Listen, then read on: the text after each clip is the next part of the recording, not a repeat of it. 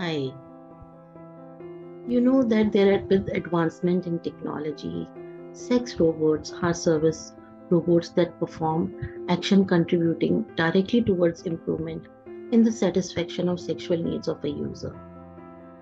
The potential use of these robots for disabled care is currently unexplored, but when it is explored and it gets developed, it would be great revolution for persons with disabilities.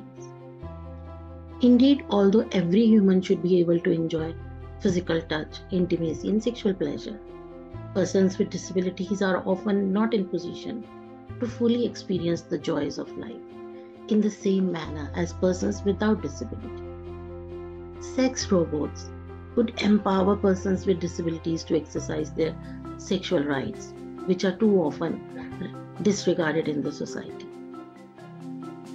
This can incorporate sex within the concept of care. There are both opportunities and risks that arise with regard to care robots with sexual assistance functions. First of all, it deals with sexual well-being when it presents robotic systems ranging from sex robots to care robots. The care robots with sexual assistant functions could be an enrichment of everyday life of people in need of care. But that we also have to consider some technical designs and moral aspects, because in society like ours, moral aspects are always there.